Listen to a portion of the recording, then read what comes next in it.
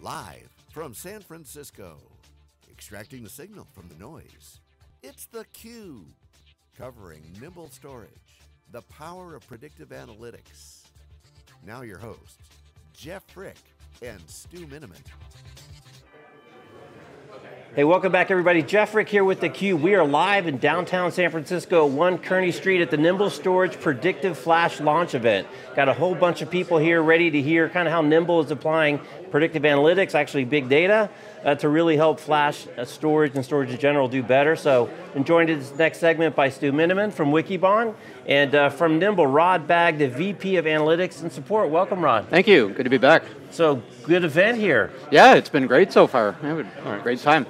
So Rod, you know, I think one of the interesting discussions in the storage industry has been talking about how to do more than just store data, but how to leverage data, how to get more out of data, how to serve your applications, and that whole intersection with the analytics, is right in your sweet spot. Something that I think Nimble's been doing since well before we were talking about it in general. I've seen some new companies come out where analytics are kind of built into their environment, but you've quietly been doing that for a few years. We talked with you about it at the Predictive. It was back when it was just a hybrid array. That's correct. Yeah. So bring us up to speed. Sure. What's been happening with InfoSight? You've expanded the software portfolio in the space. Yeah. So when we talked last, 2 years ago or so, we had the adaptive flash array. Yeah. Since then, though, InfoSight has evolved. We're not only collecting sensors from the array, which we've been doing literally since day one, where we have thousands of sensors embedded in the Nimble OS software, and we've been collecting all of that information. We now have extended that up the stack. So now we're also collecting information from the virtual environments. So it's really interesting in that what we're seeing is when you talk about the app data gap, which we've talked about in our launch here, and that's when you see that little spinny thing on your web page or whatever, and you're just not getting data as fast as you want it. We're looking at issues in the environment that are more than half of the time related to something other than storage. So it was really clear that it was necessary to really collect data up the stack so you could really pinpoint where the issues are, because they're not just always on storage. In fact, less than half the time they are. All right, so say the virtualization layer, can you give us, what can you see? Is it just VMware? Is it, what do you get visibility into? Yeah, so right now it's VMware. Yeah. So we collect essentially the same type of stats, time series data, configuration information that we get on the array, but we're getting that from vCenter APIs. So we're collecting those same statistical pieces of data, shipping that home like we do with the array statistics on a very frequent basis, putting all of that same data now into the big analytics database that we have, so we can really do the analysis across the entire stack. Yeah, and one of the things I find interesting about what you guys do is it's not just the customer's environment, but it's all of your customers' environment. Right. You have some data. How much data you guys have? How many customers? I think it's. I know it's. What's it? 7,500 customers. I think you have overall now. Yeah. But how many do you actually get to collect data from? And what do we learn from the collective that I wouldn't learn from the individual? That's right. So we have 7,500. Customers out there. We're collecting data from about 94% of the install base. So it's a huge percentage. What that has done for us is literally built one of the biggest data warehouses of this sort of data that we believe is at all available. So we have about 350 terabytes of data in that database.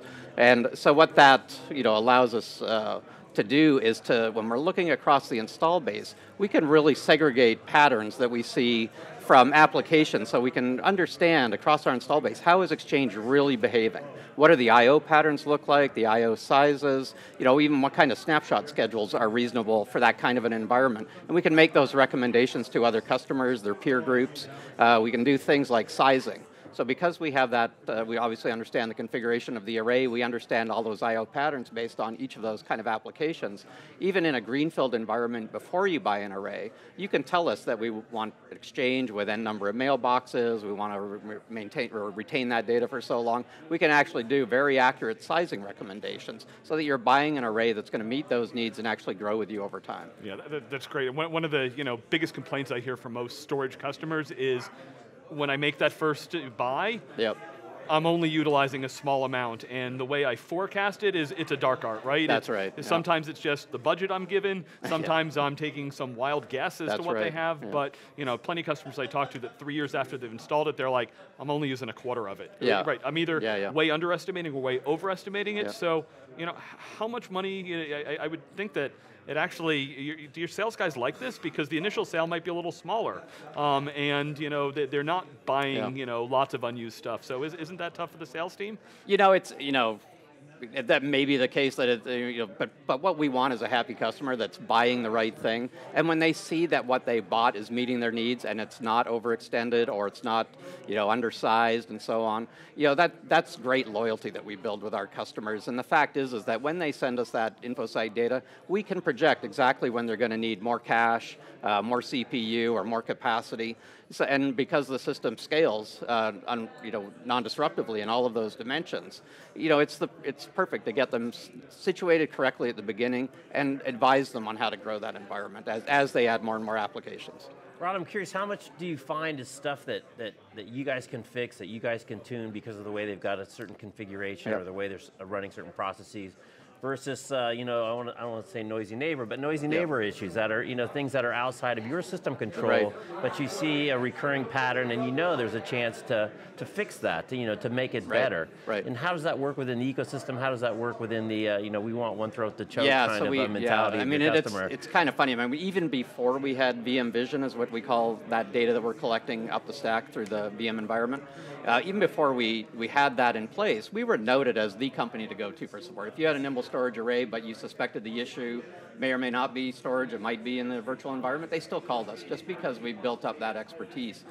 So now that we actually have that data, we can really extend what we're able to do. So the noisy neighbor problem is something that we actually can expose to our customers, and they can see that within InfoSight. They don't need to call us for that anymore. So now they can literally have a nice single pane of glass across their entire estate, and they can actually, we have a tree map, we call it, so of all their data stores, and they actually can see which ones are doing the most work and which ones have the highest latency. When they drill down on that, they can see all the noisy neighbors around that and what might be actually impacting that data store more than other neighbors on that same data store.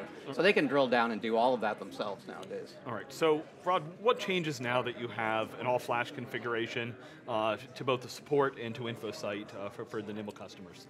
Yeah, so obviously we have the new product with the all-flash array. There's a lot of new elements to how we make recommendations now, because we're not just recommending a different model of a hybrid, but you may want to extend into an all-flash array. We can even make recommendations that say this particular volume may be more suited to put on an all-flash array, and because we understand that it's a latency-sensitive application like Oracle, for example, so we can actually make those recommendations and make that very visible to our customers as well, now that we have the AFA.